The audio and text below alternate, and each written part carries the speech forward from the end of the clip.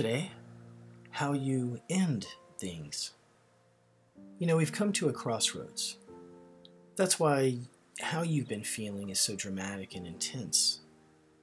Because one book has ended and you're at the start of another, you're prohibited from repeating the plot.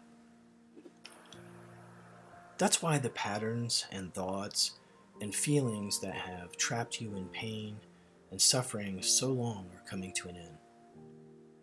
Be mindful of how you are ending things.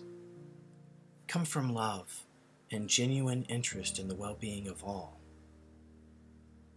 It's tough sometimes when you still harbor resentment and anger from the past mistreatment and, more importantly, your acceptance of it.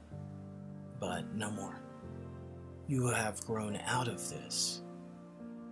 Let a little time pass so you walk away looking forward to what's in store for you, instead of how things ended. So go ahead and set your intentions now. Much love.